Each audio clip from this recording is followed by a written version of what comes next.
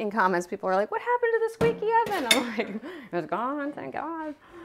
Hey there, it's Amanda, and I am going to be making a flank steak with green sauce. You know how you have these recipes that you make a million times over and over and over?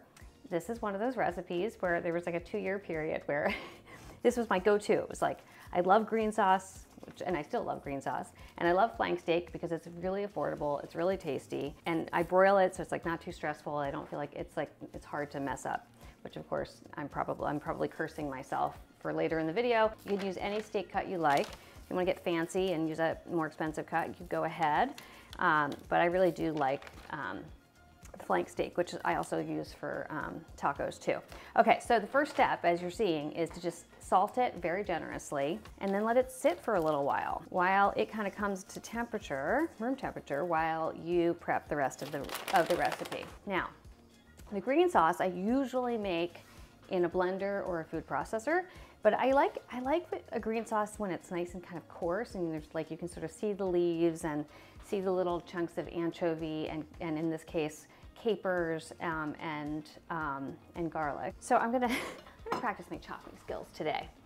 And I'm gonna do the basil first. And with basil especially, if you're gonna be slicing or chopping basil, you definitely want a sharp knife, because you don't, otherwise, if you're using a dull knife, it's just gonna bruise the leaves and then they're gonna brown on the edges and it's gonna make you sad and it's not gonna look great, so don't do that. And I am using a knife from Shun Cutlery today, and it's a great multi-purpose chef's knife. It's, you know, it's 7 inches, so it's not too long or bulky, and also not too short, so it can be used for lots of different tasks. And so let's give this a whirl. Oh yeah, definitely sharper than most of my knives.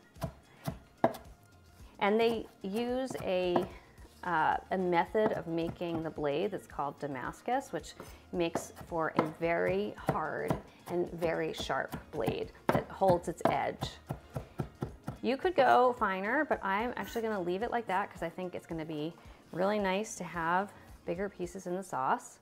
And this is approximately 2 cups of parsley leaves. Now with a green sauce, the biggest, I guess, rule is just that it has to, you know, be green. So that means you could use any, there is no rule is basically what I'm getting at, because you could use any green you like. You could use cilantro, you could use dill, any mix of herbs that you like together, go for it.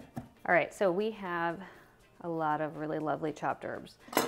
And I'm going to scrape them into this bowl, because we're gonna just build the sauce in this bowl by adding all the other ingredients. All right, next up is garlic. So it calls for 1 clove of garlic, and I'm going to first give it a light smash to pull the skin off, and then I'm gonna smash it again using the side of the blade. So in a sauce like this, I don't really want to eat a big chunk of garlic, so I'm gonna try to get this pretty fine. And if you want, you can actually use the side of the blade to kind of mash, creating this nice juicy mash of garlic. And actually, I like that because it pulls the juices out and also allows you to really reduce it more to a pulp than chunks. How many anchovies is kind of an open-ended question, because it really depends on how much you like anchovies. So if you love anchovies, the recipe calls for 1, you can add 2. If you don't like them and it calls for 2, add 1. This one calls for 2. I would add like 5. You would add 5? Okay, Faki would add 5. So if you're at Faki's house, your green sauce is gonna taste bit more anchovy. So there I got like a 1.5, so I am actually gonna go and pull out another one.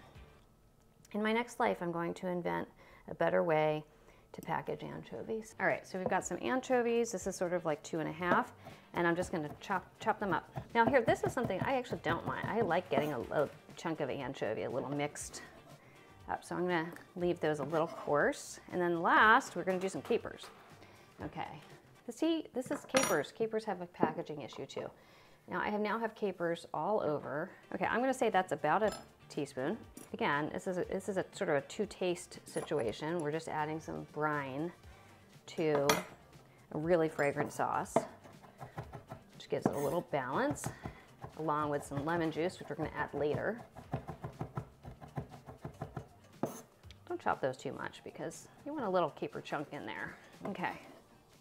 So I got a dish towel, and then I folded it up and I dampened it a little bit. This is just to help hold my bowl so when I'm whisking it doesn't go crazy. So I'm gonna add a little bit of my Piment d'Espelette here.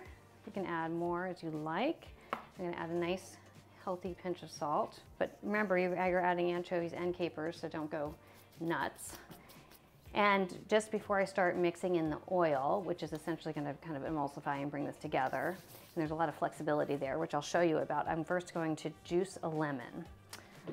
So, give this a little roll. All right, wow, this is a juicy lemon, nice. And while I'm slicing, I'm going to just cut off the end, just to make it a little bit nicer. I'm gonna slice this into wedges for serving, because this is a steak recipe where you wanna squeeze some lemon juice over the top. All right, now, let's get to finishing our green sauce. So I put a ½ a cup of good olive oil in here, and I'm just going to basically slowly work it in.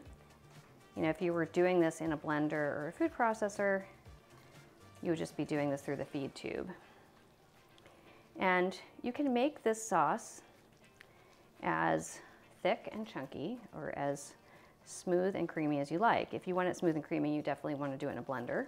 Yeah, I kind of want it so that the herbs are just kind of covered in oil. All right, I am going to give this a taste.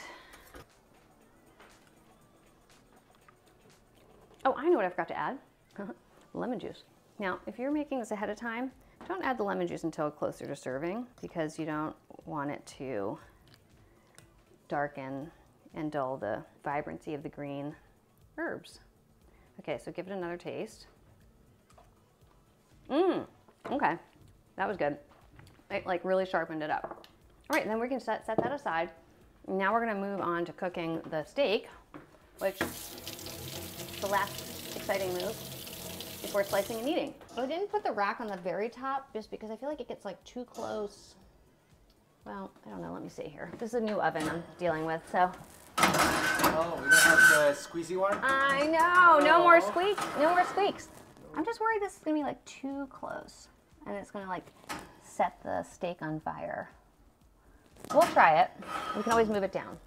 Okay, get my broiler going. Now it's time to get the steak in the oven. I've got my broiler going. I use a cast iron pan. You could use like a heavy baking sheet. Just like using a heavy pan that's gonna hold its heat. And also I like one with sides because it kind of contains the, you know, the fat that sprays around once it gets hot. All right, so we're gonna stick it in. And what I like to do is like 3 minutes per side. All right, here goes nothing. I haven't actually used the broiler yet. We're experimenting together. All right, well, let's set the timer and see what happens.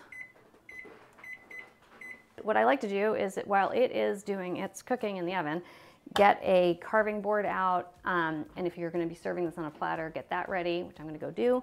Let the steak rest for a minute, and then you wanna serve it up and eat it. Okay, let's see if it's cooking.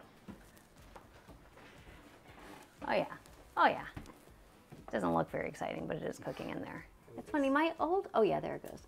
My old broiler used to have a more vivid flame, so you always knew it was on. In fact, when it would go on, it would go whoosh, and I was always afraid like the whole house was gonna blow up, but you knew it was on. This one's more subtle. It's like, come on. The 3-minute buzzer has gone off. Again, I'm dealing with a new broiler, so I don't know how accurate the timing's gonna be. Whoa, okay, wait, looks like it's doing things. Oh yeah, there we go. Oops, maybe I didn't push it back. So that looks good. That's not so much, but we're gonna give that a little, I think it seems like the broiler's maybe a little hotter in the back. So I'm gonna push it back there. Okay, 3 more minutes. All right, buzzers are off. See how it's looking? Oh, okay, that looks good. So what I'm gonna do is immediately put it on here so that it slows down the cooking. I like to let the steak cool for a few minutes. Just rest and relax. And then we're gonna slice it up and we are gonna be ready to go. Okay, here's the moment of truth.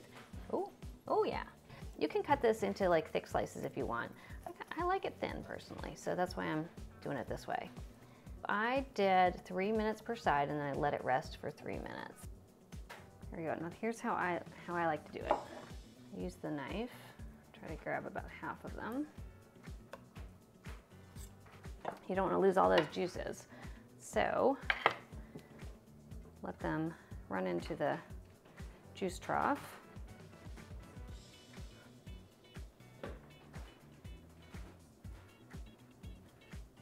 Pour them over the meat. There you go. That was a feature that was designed by the Food52 community, by the way.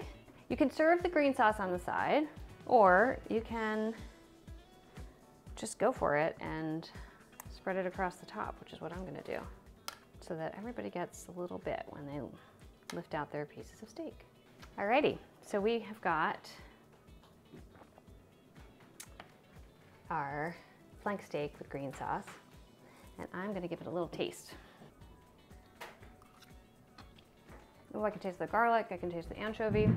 If you have leftover green sauce, put it in a container that's not too big, and you can lay a piece of like plastic wrap or wax paper on top, which will help slow down the oxidation so it doesn't turn black. So that is my little steak recipe that I'm happy to return to, and I hope you will give it a try and have fun chopping all those herbs. And I'll see you soon. Bye.